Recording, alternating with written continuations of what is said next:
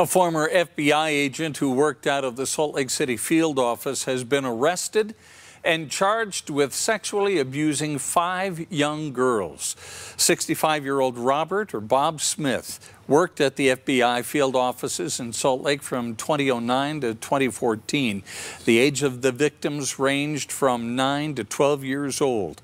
The abuse is alleged to have taken place 2 years ago in Tooele County.